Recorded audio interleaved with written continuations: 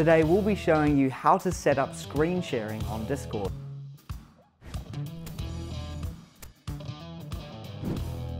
Discord is an easy way to hang out with your friends, have a video conference, and much more. This is a guide on how to properly set up screen sharing on Discord from scratch. We cover the important settings such as tweaking sound, video, and other background information. If you've never used Discord before, this is the perfect place to start, as all the detailed steps will be covered in this video. To begin, you need to set up your own Discord server.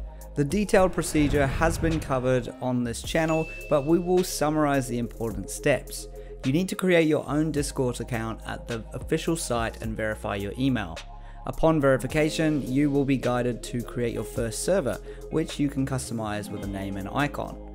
After creating the server, you are ready to fine-tune the audio and video settings for a full-fledged interaction with friends.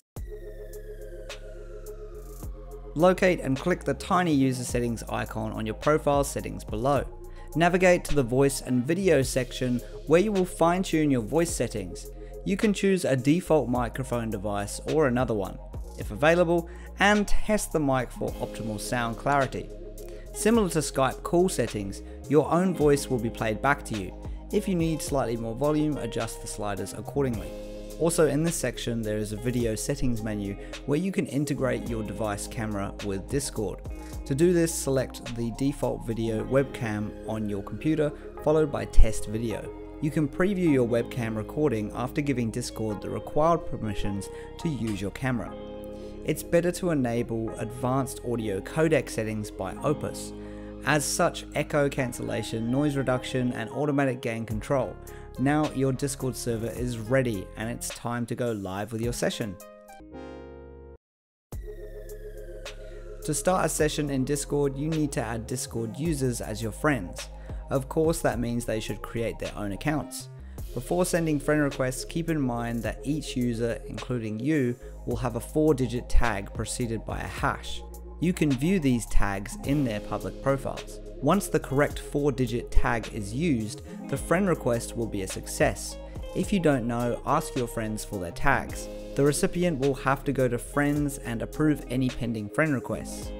Another easy way to add friends to your Discord server is to copy and paste the server invite link and send it across.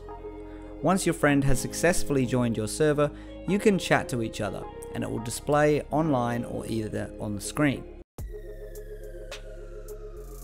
Starting voice and video calls with friends you invited is very easy. You have a choice to mute or unmute the conversation in the channel from the microphone icon. As a server owner, go to the Discord homepage and start a voice or video call with any friend. If you want to add more friends to the call, it can be done after the friends have been added to the direct message history on your screen. When the call is about to be established, you will see the following screen. The recipient will notice your call invitation and can join by accepting the call. Of course, you can always turn off the mic during a call if you're taking a break or for other reasons. The recipients will be able to see your videos on their device and Discord channels. You can have a video conference if all the users have enabled video settings. To share your screen, again go back to the call profile on your screen and select the option. You will be presented with 3 modes of sharing your screen. You may share the entire PC or focus on a single application window or browser tab. Unlike many professional meeting tools such as Zoom or GoToMeeting, sharing the screen just takes a second. There's no delay and the sender and recipient should be able to view the screen with greater clarity. If you don't want to share the screen anymore, click Stop Sharing. Since Discord works on desktop, mobile app and browsers, you can readily share your channel and have a quick video call with several people. Although popular with gamers, it supports a full range of features to qualify as a meeting tool for everyone and anyone looking to try it. You can do many advanced tricks with Discord using what are called Discord bots.